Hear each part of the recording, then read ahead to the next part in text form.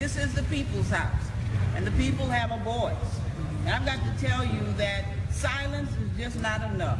1 minute of silence is just not enough. Now, Sunday, I sat in church, St. Luke's Missionary Baptist Church in Charlotte, and they had a moment of remembrance, remembering the victims who were killed in Orlando and those who were killed in the church in South Carolina on last year, because it was about the same time.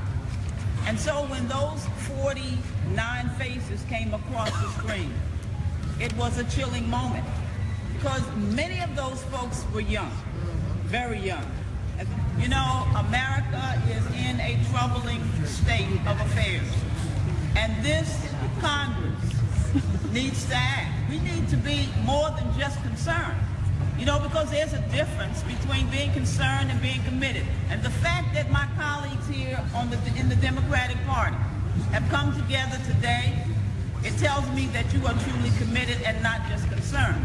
Because you know, when folks are concerned about an issue, and we all are, you usually just talk it to death. You don't do much about it. And usually your position is negotiable. But here we've come as committed citizens representing the people in the people's house. And so when you're truly committed, as we are here, being here today, that means that we're not just going to talk about the problem. We're going to do something about it, and our position is never negotiable.